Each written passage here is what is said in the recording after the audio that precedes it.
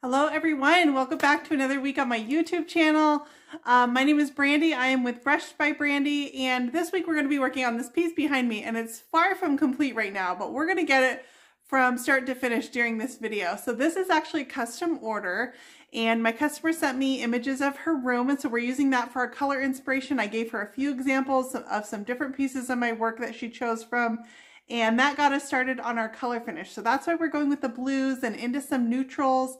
It's a beautiful piece of furniture, you guys. This was chosen from my inventory, and then she got to choose the finishes. And that brings up an interesting point. Someone asked me on my live video tonight, and I love working on pieces that I actually find myself, and that's because I can assess when I go out looking for a piece what repairs it needs, what's the condition, the quality of construction. Whereas if somebody else tries to bring me a piece of furniture, they don't always know how to assess those things. And so sometimes it's only happened once that I've ended up with a piece of furniture that I wasn't comfortable working on from a customer. I can usually tell from photos, but for the most part, I like to steer people towards pieces that I've chosen in my inventory. And that's because I can choose what I'm working on, and I know that they're in a condition and quality that is worth refinishing. And so that's exactly where this piece behind me came from, and she got to choose her finishes. And I think it's going to be a beautiful piece of furniture when we're done. So you guys stay tuned. We're going to do some blending this week. We're going to make a wood stain top on this one. We're going to color some hardware. And then in the end, I'll show you the room that we were trying to coordinate with, and you can see how close we got. So stay tuned. I hope you guys like it. I hope you guys learn a lot this week, and let's get started. All right, here's where I'm starting on this piece, you guys. This is a custom order. As always, I started off by giving it a good cleaning with Dixie Belle white lining and removing my hardware. All right, I have cleaned this piece, and now I'm ready to go ahead and apply my Dixie Belle Boss, which is a stain and odor blocking primer. This one is definitely a bleeder. When I was wiping it with my Dixie Belle white lightning, it wiped dirty and brown rags, and that tells me that the tannins from this piece are coming out, and the moisture from the cleaner can actually leach them out. And so I'm just using Dixie Belle Boss. This is Boss in gray. It also comes in clear and in white. This is my favorite color to use of the Dixie Belle Boss because I love the coverage of it. I'm going to do 2 coats in this, and this is going to seal off my piece and create a barrier so those tannins from the wood will not seep through into my porous paint. Here's where I am on this one with 2 coats of Dixie Belle Boss on it in gray. It already looks better. It's a huge improvement. I love how this Boss lays on. I find that sometimes I'll even apply Boss even when I'm not sure that I need it because I love how a coat of paint lays over Boss. It helps the paint kind of give something for it to bite onto and gives me a beautiful base coat. Sometimes I also find if you're struggling with what finishes to put on a piece, if you put a coat of primer on it, it helps you see the piece in a different light. So this can be a way that if you're struggling with finishes to help you kind of decide what direction you want to go by giving it a new look in a clean base of primer. All right, you guys, I hope you're ready. This is a blended finish, which means you're going to be seeing tons of blending on this video. Let me go through the colors that I'm using on this. Starting from the bottom, my darkest color is in the navy, and then it goes up into Yankee blue. And then at the top, I'm going to use some dusty blue, and my lightest color is Dixie Belle Sawmill Gravy. So this is a 4-color blend, and I'm not going in a perfect ombre. An ombre would be just a straight across striped kind of blending that fades from bottom to top. I'm going to kind of create a highlight in the center. So you'll notice I'm shaping out this kind of U-shaped frame. And that's because I want it to look like the light is just hitting it in the center of the piece versus going from a straight dark to light top. This is just my base coat, so I'm really just getting my colors decided, getting them laid out, seeing if I like the color layout. And actually, I did the front of this piece on a live video, and I did make a color change. I started out having another darker color at the base, which was Midnight Sky, and I found it was just too much dark. I wanted to lighten the piece up a little bit, so I eliminated that 5th color, and I made my darkest color in the navy, and then I gradated up from there. So while I am showing you how I go through and do this color blend on the base, you'll notice I'm not worrying too much about whether my blends are perfect. I'm going to come back and perfect all that in my 2nd coat. I do 2 coats blended, and that means my base coat is blended and my 2nd coat is also blended exactly the same. And I do that because I find it gives the colors so much more saturation when they're blended over the top of each other. versus if I did a solid base coat and then a blended finish over the top of that, I'm not going to get that same color saturation and coverage. It's much, much easier if I just do 2 coats the same. Then I've got the coverage on my base coat, and my second is just has to be for perfecting it. All right, you guys ready to see how I blend up the front of this? This is a wide open space, and so it was kind of a challenge. So I'm going to come back, and this is my second coat here. So this is where I'm going to be perfecting my color scheme. I did decide after my first coat, I want to carry this white down a little bit lower. So you're going to notice that when I'm laying on the sawmill gravy, I carry it down just below that band in the middle. You can see that band of wood. I'm going to carry it just below that because I wanted to lighten up the base of this a little bit. I usually tend to reverse my order. So I started this by doing my dark from bottom up, and now I'm going to go from light from top down on my second coat. And that's because I know that I tend to get a little heavy-handed wherever I start. And so I need to even out my colors here. And I know that's something that I do. So I just reverse myself on my second coat, and that's how I correct it. I don't think there's any right or wrong way, whether you start with your dark colors or your light colors. It's really personal preference, but I do it this way because I recognize that it's something that I tend to do on all my finishes and get a little heavy-handed wherever I start at. I'm focusing on the top section of this piece. I don't want to try to blend over the front of this at all at one time. It's a really large surface. So if I focus on smaller areas and kind of break it apart, it's going to be much easier. So what I did here is lay on my sawmill gravy and a little bit of dusty blue up the top. And now I'm using my Dixie Belle Best Sting brush, and I'm just working those colors together around the edges. The Best Sting brush in a swirling motion will pull these 2 colors into each other. So I just go around the edges and I swirl them into each other.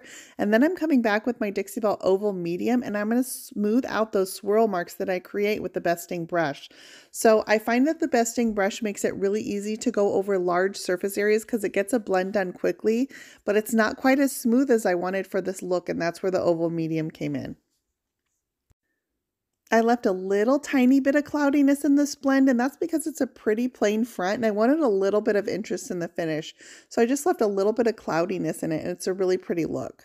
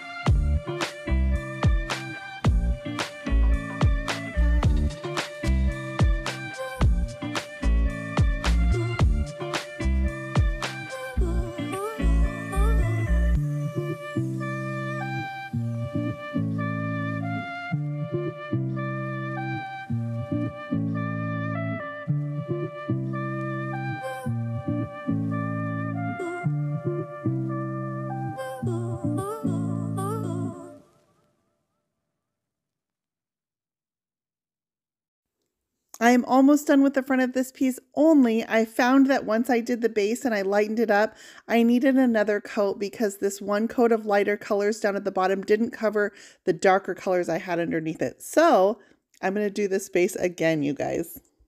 It seems like it takes a while, but I want to say that I probably spent about 20 minutes working on the front of this base. So it wasn't too bad at all. And I'm going to repeat the same process. I come back, I'm going to lay my colors on. I'm going to swirl them together with my Dixie Belle Best Sting brush and then smooth it out with my oval medium. One thing I can never teach, and it's really hard for me to show on camera, but I'm a really light-handed painter. So blending can be difficult if you have a heavy hand. When I'm using my brush, I'm usually just using the tips of the bristles. I don't put a lot of pressure on my brush, and that's really common. And that's how I get such smooth finishes with no brush strokes. It's really that light-handed painting.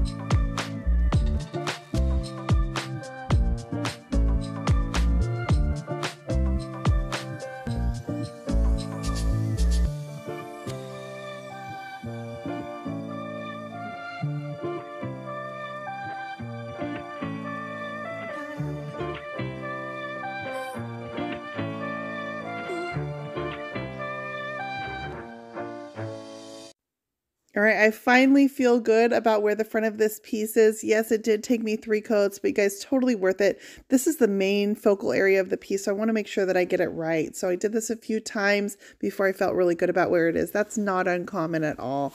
So now I need to come and I'm going to do inside the frame. And what I do is I'm going to pull my drawers out.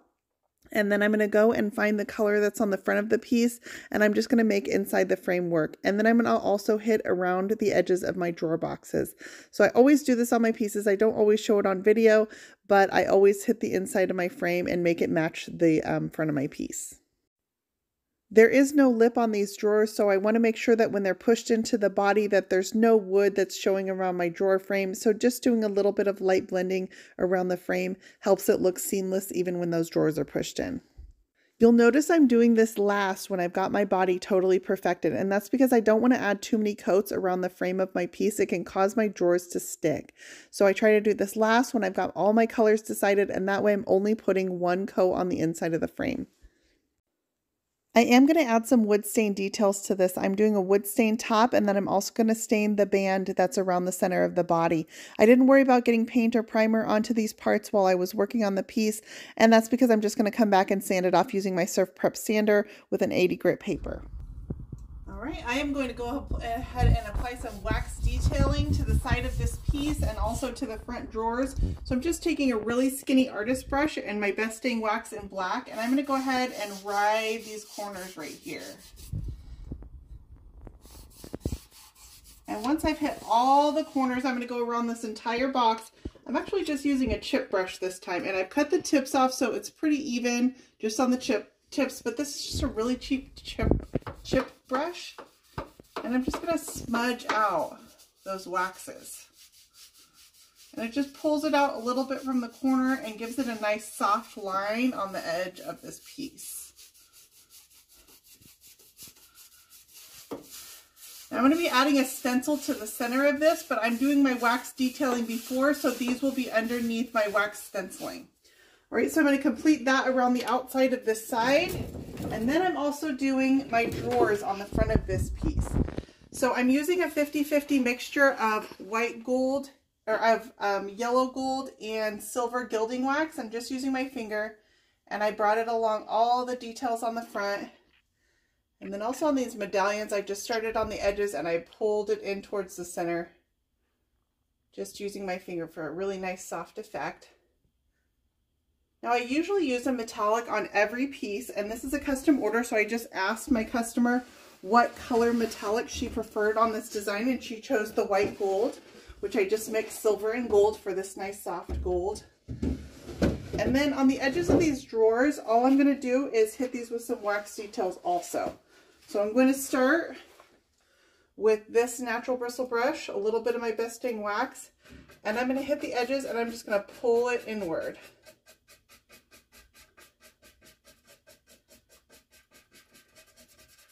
And then I'm going to kind of smudge it out as the wax on my brush gets put onto the surface and there's less on my brush.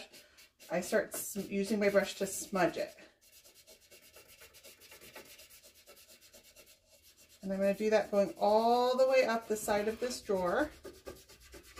It's not as apparent on the darker colors as it is up top on the light colors, but you can still definitely tell that there's a shadowing effect. And I'm just pulling it in from this edge. And then I'm going to come back with my chip brush again. And I'm just going to hit those edges and really just kind of darken them. Just gives a nice soft darkness to the very edges of that wax. So this is how I did all the drawer edges on this piece. Once I push it in, I'm just going to carry this out a little bit onto the edge on the top and a little bit onto the bottom. And then Dixie Belle Best Stain Wax is a water-based wax, so I can go ahead and coat this in clear coat. I'm also going to coat my gilding wax just because it's such a small amount, such small details. I'll let that dry for 24 hours. And then I'm also going to clear coat all of this. So all this will get a clear coat over the top along with my paint finish. I'm applying all my waxes on this onto raw paint. I just like that because I like that it gives me a little more saturated, kind of, I don't know, almost just more dirty look. Whereas if you want more control, you can apply your clear coat and then put your dark waxes over top.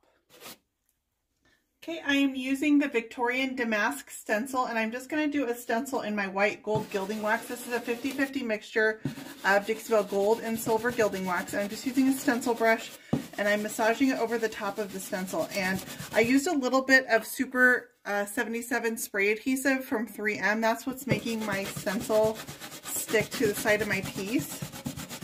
And it allows me to be kind of aggressive with my stencil brush. It keeps my stencil from moving. I'm doing this over my raw paint. It's not been sealed. And I do it kind of unevenly, so it can be stronger in some areas and less in others. And it gives it this beautiful kind of worn tapestry look.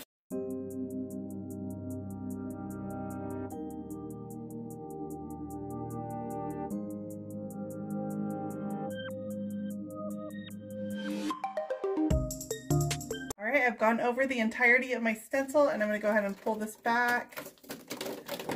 And this is the design that I'm left with. I love how it's a little bit uneven. I have a little bit of my silver leafing from previous use stuck here.